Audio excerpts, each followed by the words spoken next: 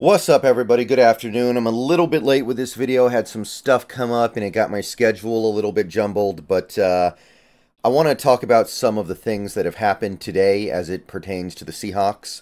Because even though it is the slow season for actual actionable items, there are some things going on with the Seahawks right now, and I want to go over it because it's compelling. It's interesting. First thing that I want to briefly touch on is something from this morning. This was reported from a couple different places. I got it up here on screen from Aaron Wilson. Seahawks meeting with veteran free agent guard Greg Van Roten. I believe I discussed Van Roten a little bit in the pre-free agency period, but he's obviously one of the remaining half-decent veteran guards out there that haven't signed. So it makes sense that if the Seahawks are looking for assistance at those positions, they would be kicking the tires on a guy like Greg Van Roten. So I want to talk about this for a little bit. Since he's visiting, something could happen. Something could happen by the end of day today. Something could happen by the time you watch this video. So it's not just some rumored thing like it was with Randy Gregory, who I'm going to talk about at the end of this video a little bit.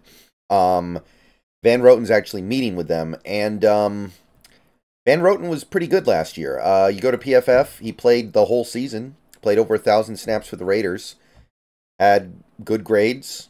Yeah, I mean, what else can you ask for from a 34-year-old, or, well, at the time, 33-year-old player? Now, that age thing is obviously not so great. Greg Van Roten has been in this league so long. In fact, he was on the practice squad for the Seahawks team that went to the Super Bowl and lost to the Patriots. So he's been around. And obviously he's getting to the point where you start to wonder, is he going to be able to do anything? At the same time, though, he's kind of coming off his best season. He played the whole year. He was graded out well, respectable metrics. You go back to some of these previous years, he doesn't play that much. He's not graded out quite as well. He misses time. He is kind of coming off a career year with the Raiders. So maybe that age thing isn't even that big of a concern. I guess it just depends on your perception on it. So, oh, sorry. But yeah, Greg Van Roten would be decent. I will say this. He's a right guard.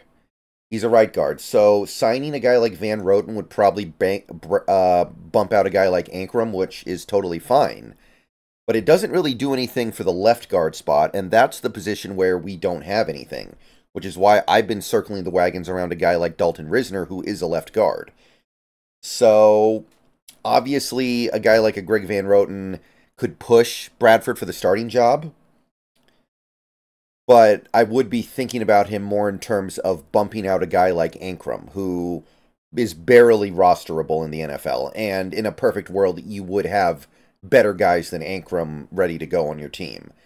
But at the same time, I'm also thinking to myself, how much is he going to move the needle at the right guard spot when we have Bradford, who played okay last year and projects to get much better this year, compared to the left guard spot where we literally have nothing? So we'll see what happens with Greg Van Roten. Once again, I want to stress, yes, we're out of money, but we can also create more cap space if we really want to. There are many ways to do it, and I'm sure we're going to utilize one of those things. We're going to have to as is. Bringing in a guy like Van Roten on a minimum contract or min plus is not going to change that. So we'll see what happens there. If we sign him later, I'll report on it. And that's the main thing going on there. Now, there was one other thing that happened earlier today.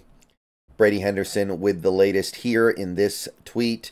Seahawks announced a big change in their front office. Matt Thomas is out, and Joey Lane is in as the VP of Football Administration. So Matt Thomas has left the organization after 11 seasons. So he was here for most of Carroll's tenure. He was here for most of Schneider's tenure. Thomas oversaw their cap and negotiated their contracts, according to Brady Henderson. So he was part of that process. I'm not going to try to speculate on exactly what this means and what this might represent. We're going to have to wait and find out. I believe Joey Lane is from the Packers tree. That's one thing that I know about him. So he comes from where Schneider comes from, I suppose. But at the end of the day, how much of an impact does the VP of Football Administration have in terms of actual decision making that matters to us as fans? I don't know.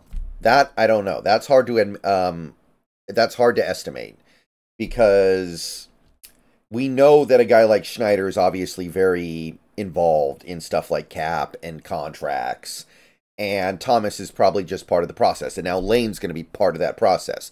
But is the lack of his presence or the introduction of his presence going to change that process? That, I think we're just going to have to wait and see on that one, and see if anything changes.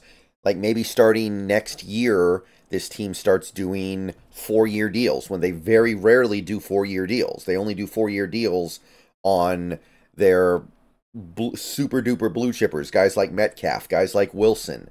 They try to keep the contract short otherwise. Maybe next year will represent a change, but in order to know that, we're going to have to see it. So definitely a big change, but it remains to be seen how it impacts things. I'll put it to you like that. And the last thing I wanted to talk about real quick here in terms of Seahawks adjacent news, Randy Gregory is signing with the Tampa Bay Buccaneers. Not super relevant to us Seahawks fans. However, it is worth noting that it was rumored the Seahawks were looking at Randy Gregory. So he's obviously off the table now. He was going to be presumably an edge rusher. I still don't see any way Darrell Taylor makes this team, so he probably would have taken Darrell Taylor's spot. I didn't really speak about the Randy Gregory thing when it came out because there was nothing concrete there. It was just like, oh, it's rumored that there might be some interest, but I didn't really want him. Randy Gregory, he's kind of like the definition of fool's gold. You look at him, you're like, oh, he's a good player. He can do good stuff. He's going to get out there and play great, and then he gets hurt, or he does something stupid, or something is just going to go wrong, and you're not going to get much out of him. He did do kind of sort of okay for the 49ers last year, but I mean, when you're playing behind Bosa and Young and with Armstead and all the guys they got on that defense, you're going to get something going. So I don't put a lot of stock into that.